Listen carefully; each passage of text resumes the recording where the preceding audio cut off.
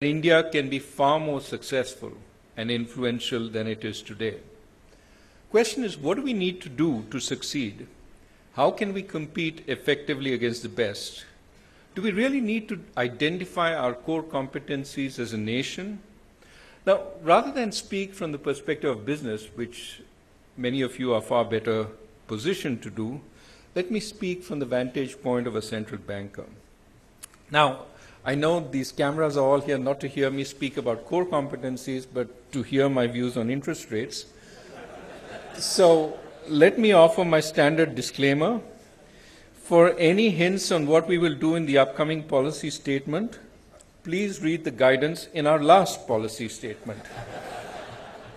And I will quote, "Significant uncertainty will be resolved in the coming months, including the likely persistence of recent inflationary pressures, the full monsoon outturn, as well as possible Federal Reserve actions," which I guess we know didn't happen.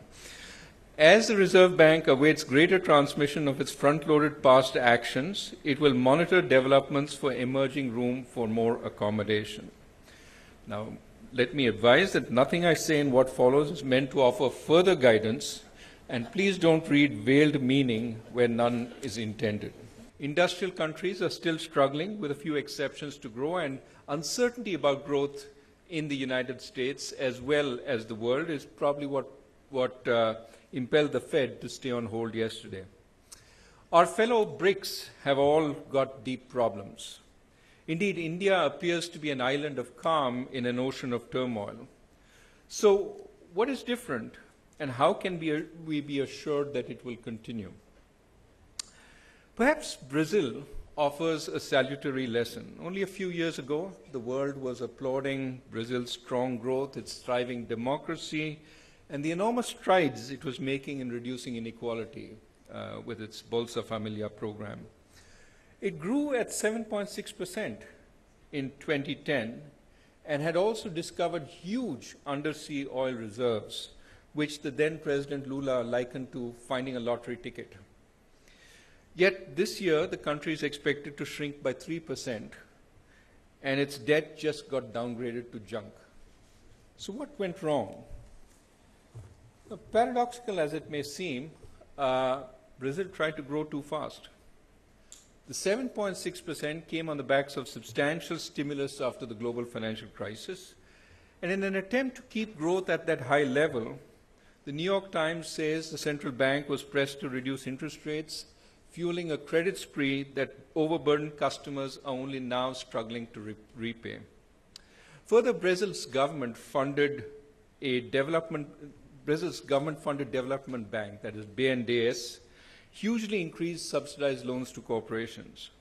Certain industries were favored with tax breaks, while price controls were imposed on gasoline and electricity, causing huge losses in public sector firms and a collapse in investment in those areas.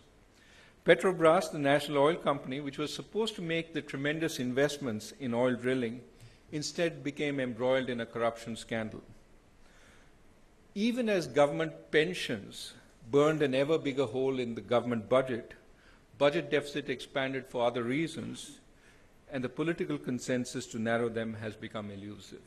As a result, foreign investors have gotten worried. Brazil's currency has depreciated significantly over the last year. Now, undoubtedly, Brazil's authorities are working hard to rectify the situation. But let's take away the lessons that their experience suggests. I think the fundamental point it makes is, in this difficult environment, growth has to be obtained the right way.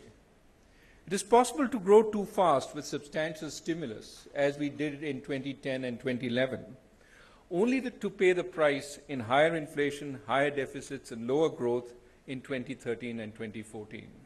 So our own experience suggests that we have to be careful.